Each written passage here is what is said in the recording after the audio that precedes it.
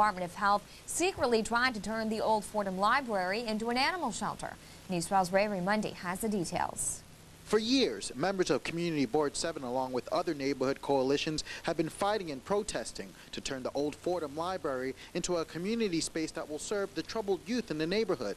So when they learned that the city's Department of Health secretly purchased the facility to turn it into an animal shelter, they felt angered and betrayed. And they basically have told the members and the residents in this community that caring for animals is more important than providing a space where children can develop. And community leaders say an animal shelter won't benefit an area where young people have no place to hang out other than the streets. So right now we have a whole bunch of young people hanging out right outside the library, and they want something. They want a place to congregate. They want a place that they can learn.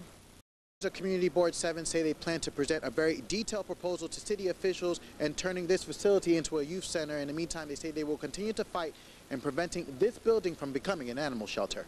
On Bainbridge Avenue, Ray Monday, News 12 The Bronx.